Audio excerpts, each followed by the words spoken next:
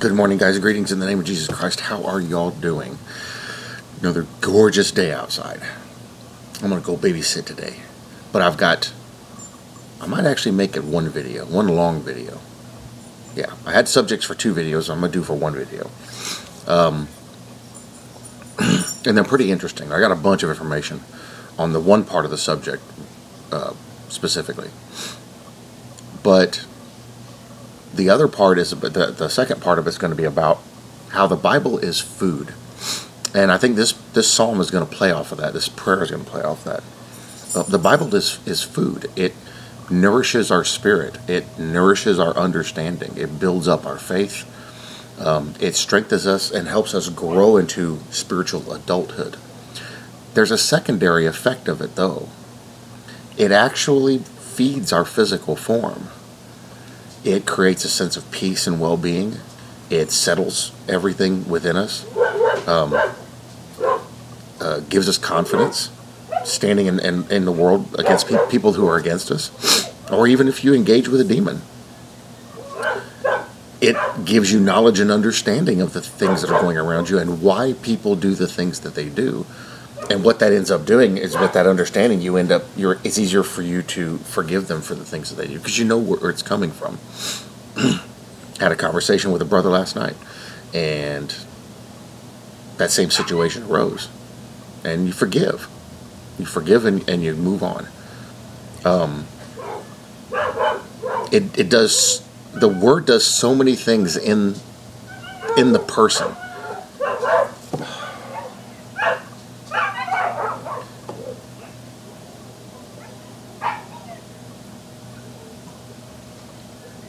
Hold on a second.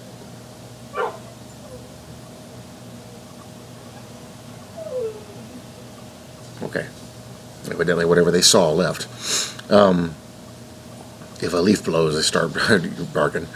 So, the Word feeds us, but not just spiritually, it's also physically. And at the end of the video I'm going to do for later today, I'm going to put that on there. I'm going to show that. There's a bunch of scripture on it. But, and I've mentioned this before, and I'll mention it in the next video. I've noticed a physical effect on my body. Excuse me just one second. Dogs are so dumb. They're barking at another dog. It's 100 yards away, out across a bunch of trees. Anyway, and the other one's trying to sass me on the way in the door. So, in that video, I'll talk about that more in more detail, of how I've noticed, me personally, a physical change because I spend so much time in the Word. This morning we're going to pray Psalm 32, and it kind of links to that, because God feeds us. He feeds us through His Holy Bible and His Word, and it's actually amazing. I had to make sure my Bible is still there. It's actually amazing how much He feeds us through His Word. And the more time we spend in it, the more we're nourished. It's really hard to explain, but I'll explain it in the next video. But anyway, let's get into some prayer. And we even have a commentary we're going to look at too, that might shed some more light on what was going on here. Father, we come before You this morning in the name of Jesus Christ to give You the praise, the honor, and the glory, to thank You for another gorgeous day here in South Texas. To thank You for blessing the brothers and sisters around the world. To thank You for the answered prayers. We thank You for our food. We thank You for our clothing. We thank You for everything that You've given us, provided for us, and are doing and have done for us. How can anyone who has tasted Your love and Your goodness, who's partaken in it, turn away or deny You? I don't understand it. But people do it. You feed us with everything we need. You give us everything we need. Sometimes it's not what we think we need, but it's everything we need. You know how to do it perfectly, and You know how and the perfect way to take care of us. And we ask You to keep taking care of us. Keep opening our eyes to the truth.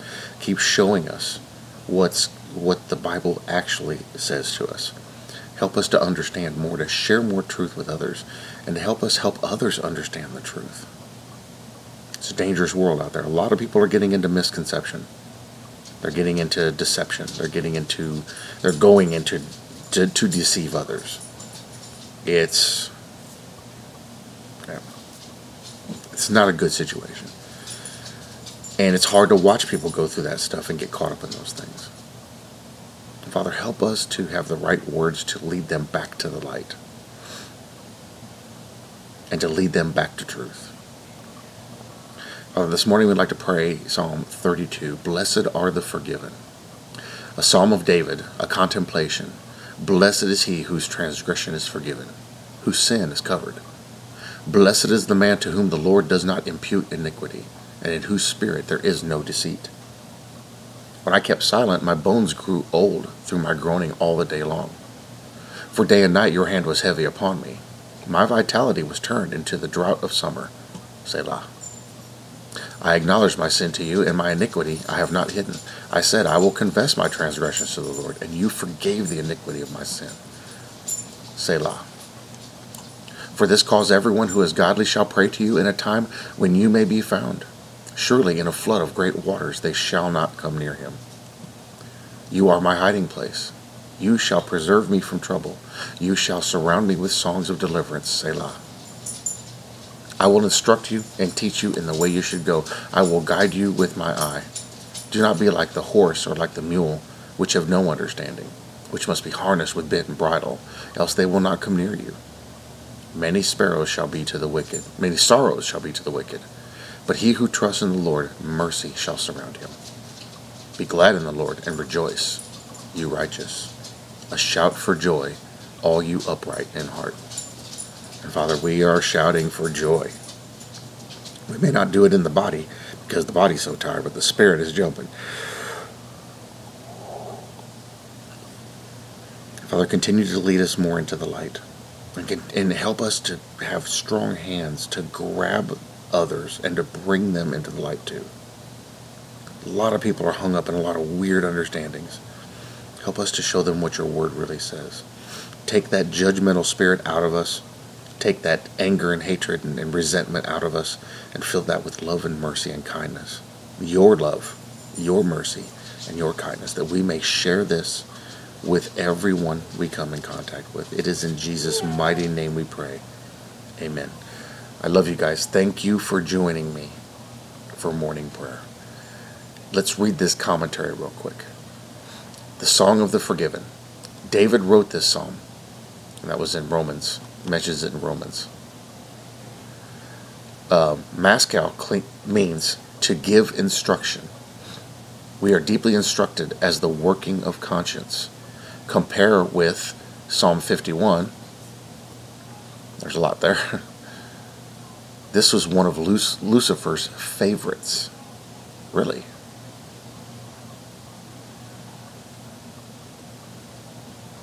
That's interesting. I'll just study into that a little more.